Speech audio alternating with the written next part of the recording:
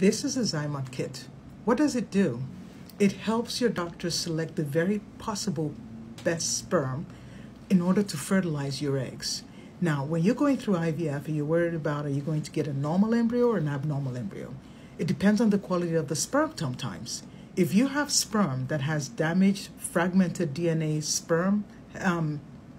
in the sperm, when you fertilize with those sperm, you will end up with a higher number of abnormal embryos called aneuploid.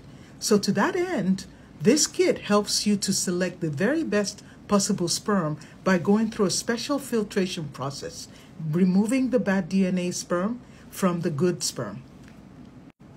So the next time you're going for an IUI or IVF or any other fertility treatment, you might want to select the very, very, very, very best sperm possible by using the Zymot kit. Just ask your doctor about it.